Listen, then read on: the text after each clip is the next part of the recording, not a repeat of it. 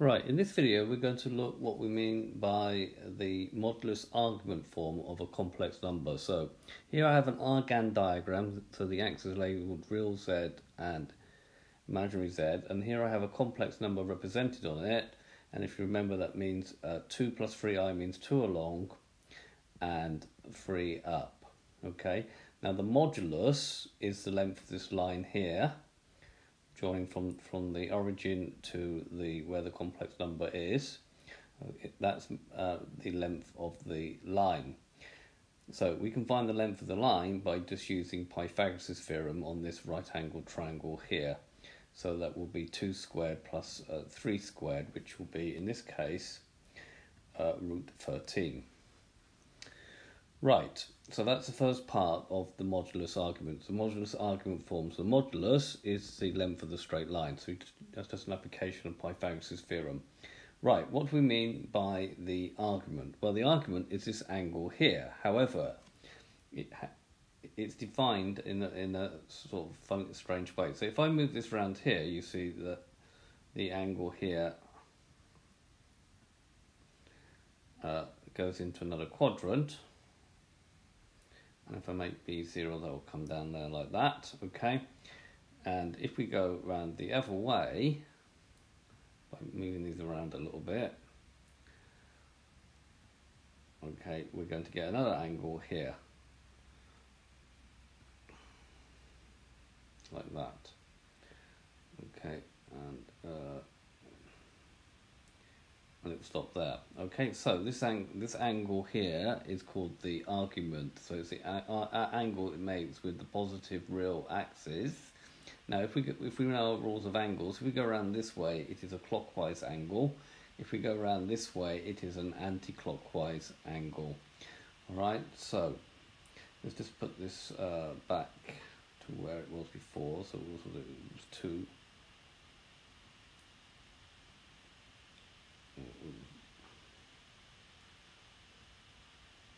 Okay, so when the angle is here, we get the 0.98 radians, okay, and the argument is defined for theta being between minus pi and pi. So if I just do that again, move it around a bit, if I move it down so it's negative, you can see that theta, the argument, will become a negative angle. Okay, it will go all the way around up until this point here, which is minus pi, and then all the way around here it goes from pi. So theta, the argument, is defined from minus pi up until pi. Now you can find the, let's just put this back. You can find the angle by doing tan to the minus 1 of this distance divided by this distance, and then you can find the angle there. You get 0.98 radians. If you're in a different quadrant, so say A was 2 here, sometimes it's easier to find this angle here and then take the angle away from 180 to get the actual argument. You just need to remember that when you're doing questions, okay? And similarly, when we're in the other, that one's quite straightforward. It's going to be that divided by that. We just need to remember the angle is going to be negative because it's in the what's known as the fourth quadrant.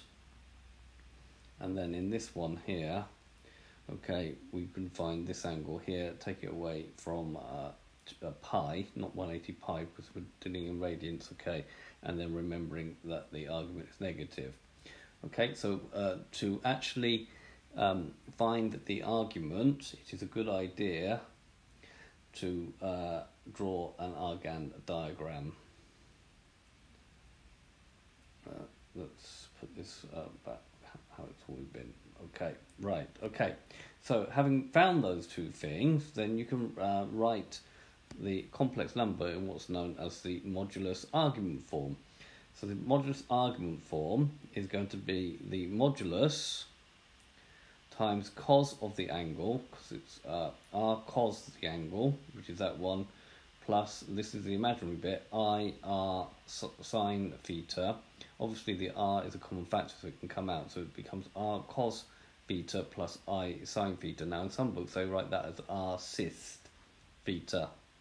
Okay, so we can see in this particular example, r is root 13 cos of the angle in radians 0.98 radians plus I sine 0.98 radians. This is another way of being able to write a complex number. So given that, can you get back to that? And given that, can you get to that? Okay, so we'll just move this around a bit so we just see how it changes. So if we make, if we move A to over here, you see the argument is this particular angle here, but you can find it by finding this one here. Okay. Right, sometimes they're expressed for particular angles in terms of pi. So if I move that back to here, and then move B lower down here, you can see that the argument here is negative, so you do need to be careful putting it in the brackets here because it's quite important. Okay, and then obviously in this one, of course, it will still be negative. Now, this applet I will put in the notes of the video. Okay, so this has been a video to show you how to, given the Cartesian form of a complex number, can you write it in the modulus argument form? And maybe we'll do some examples on, going one way, can you go back to the other way? Okay, I hope you've understood this video, and I thank you very much for watching, and I'll just remind you that the link to the applet is in the notes of the video. Thank you very much.